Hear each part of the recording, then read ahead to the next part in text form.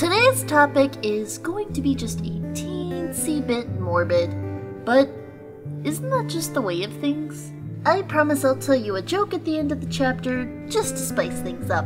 Not that I need to make this worth your while, surviving is its own reward. So, what are we talking about? Well, you can probably tell from the title of this chapter, silly buns. We're talking about diseases and illnesses. When I was a filly, when we got sick, we would just go to the doctor and maybe get the day off school.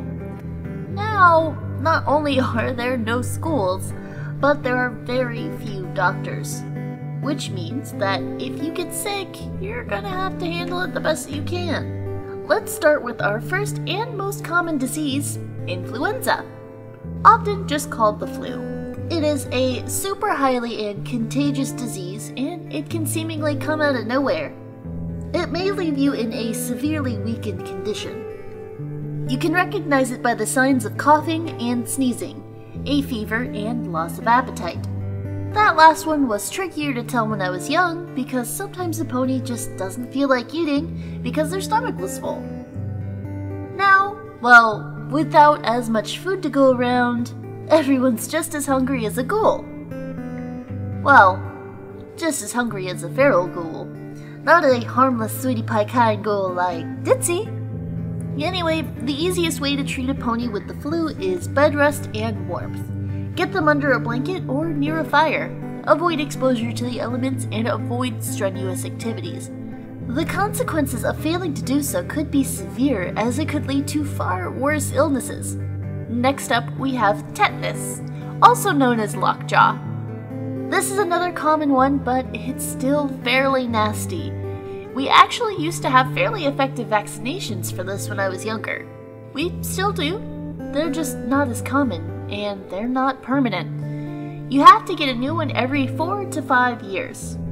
You might be able to find a doctor with a tetanus vaccination if you travel to one of the major settlements. Ten Pony Tower or Friendship City might have one if you're very lucky.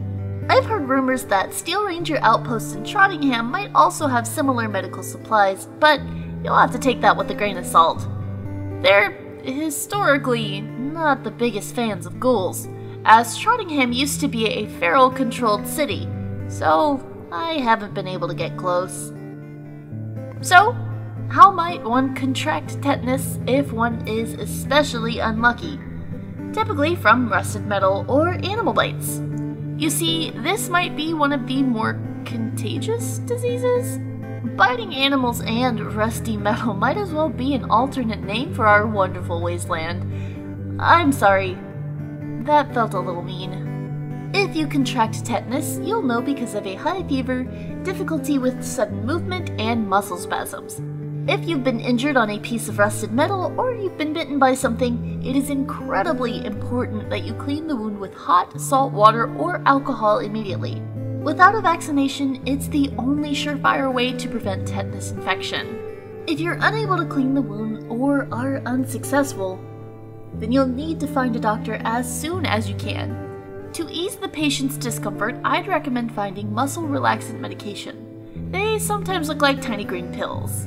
That will slow the muscle spasms until you can hopefully find medical assistance. Right, on to the next thing.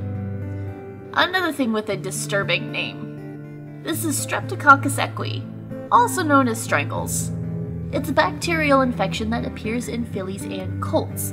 Much like with flu, it presents as fever, sneezing, coughing, and loss of appetite, but it also comes with difficulty swallowing and breathing. It's most commonly contracted by infection via the sneezes of other ponies or through the contaminated and dirty utensils, like feeding buckets or bowls and such. This is why it's very important to clean anything you share with other ponies before you let them put it in their mouths. It's best treated with a vaccine, though these are far more rare than the ones for tetanus, or with an antibiotic like or containing penicillin. These are more common than vaccines in the wasteland, and most doctors in towns will have antibiotics in stock. The difficult with these come with cost, but I assure you they are well worth the money. Finally, I'm going to talk about the fourth most common disease I've seen, and it's probably the nastiest one because there isn't really a cure for it. It's called encephalomyelitis, also known as a sleeping sickness. The sleeping sickness attacks the brain, causing temporary blindness and bursts of excitability. It kills more ponies than almost any other virus. Now, some ponies may have immune systems strong enough to fend off the infection, but even then, there is permanent damage to your brain and your eyesight.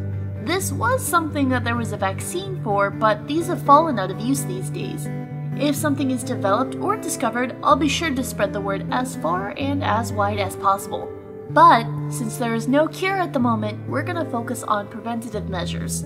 The virus is only transmitted through mosquitoes, and only through certain parts of Equestria. Mosquitoes that were affected by the balefire radiation have evolved in such a way where they no longer carry the virus. So, this is a weird thing to say, but regions with a history of radiation, even low levels, are almost completely free of sleeping sickness. Otherwise, you can go to a general store in your town where ponies may have chemicals, smelling salts, or even big nets which can be hung over your bed to prevent non-irradiated mosquitoes from getting you as you sleep. Now, if you're the type of pony who travels or adventures from place to place, maybe you're relocating, or you're in a caravan or have some kind of righteous crusade, I cannot recommend enough the importance of preparing for illnesses. When you find a caravan or a town with a doctor or any kind of medication, please go take a look and see what they have to offer. Stock up on your supplies. My primary recommendation are muscle relaxants, cough syrup, and antibiotics, particularly penicillin. And one more thing, the reason that vaccinations and some of these other medications exist in Equestria at all can be traced back to the Health Alliance. Their name isn't actually an acronym, that's just how they like it spelled. They're a body of doctors, surgeons, and mercenaries who travel the wasteland and search the ruins of the old world, hoping to uncover the secrets to pre-war medication. One of their doctors advised the writing of this script.